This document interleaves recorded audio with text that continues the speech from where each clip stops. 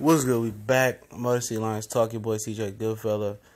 Back to give immediate reaction to Detroit Lions falling and fumbling away the game against the Minnesota Vikings in a score of 23-30.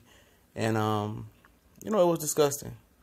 It's one thing to get blew out and not be competitive, but it's one thing to be competitive and have a ton of opportunities to beat a team that you already beat this year and kind of gain some ground and be one game behind them in the loss column and be 2 games up head-to-head with them to win a division when the best quarterback in the division, the best team in the division lost their quarterback, and you can't capitalize on it.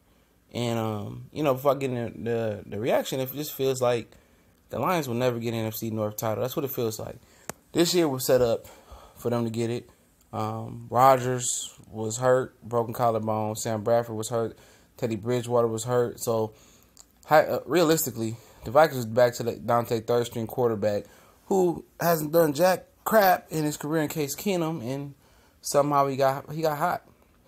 And the loss in Haloti Nada was big, but it just seems like the Lions won't get over the hump, the winner division, and I don't think $135 million, aka Stafford, is gonna get it done, man. I'm sorry. I'm just been some real truth and facts right here. It's bleak. It's real bleak. But early on Minnesota, did the damn thing. Sang that thing all over the field. Keenum making plays. Lions defense was getting sliced up. But they did bounce back, and it was kind of the offense fault.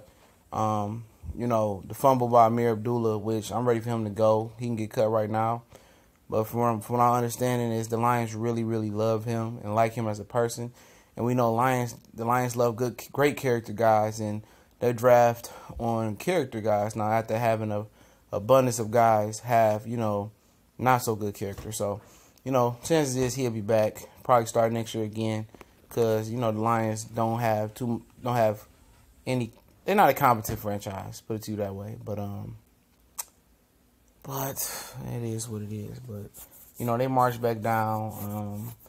Daniel Fails, he dropped a touchdown in the end zone, which, then the Lions act like it was a touchdown. I'm pretty sure they had a guy that looked at all the plays in the booth on the Lions side. And he could have easily told him, hurry up and snap the ball, but they didn't. That was 4 points called back. They missed they missed numerous opportunities in the red zone, with getting field goals and not scoring points. And, it's hard. It's hard to just to break down and just not your head explode off your shoulders. But, just numerous, opportunities missed with kicking field goals and not being able to get into the end zone. And that's attributed to the,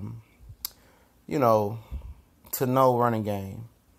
You can't run the ball, man. You can't do a lot of things. They can't pick up, short yardage. They can't pick up.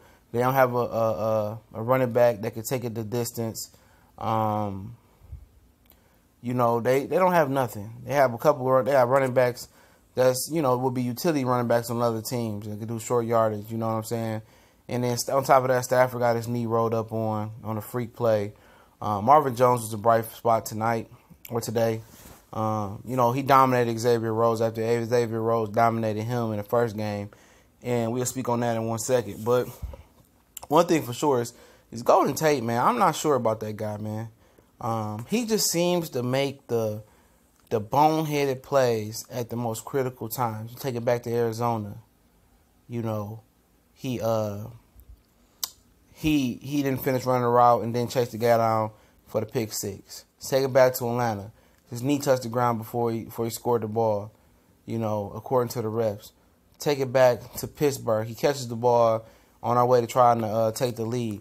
He just runs and fumbles the ball. Take it back today. Critical drive before our last drive we turned over on downs.